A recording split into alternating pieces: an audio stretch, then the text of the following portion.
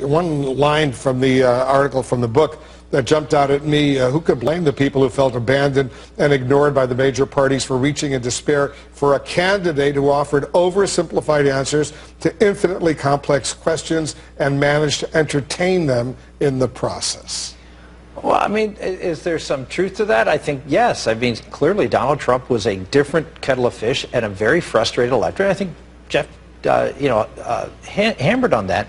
But his job, the job that's supposed to happen in Washington, is to take these simple platitudes in many respects on health care, for example, as Alice was mentioning, and turn it into actual action. And that's what's been short of supply, is that you can complain that the president is not leading with details, but I can also complain that the Congress hasn't been able to come up with something that fulfills the promise that they made in their election. Very quickly.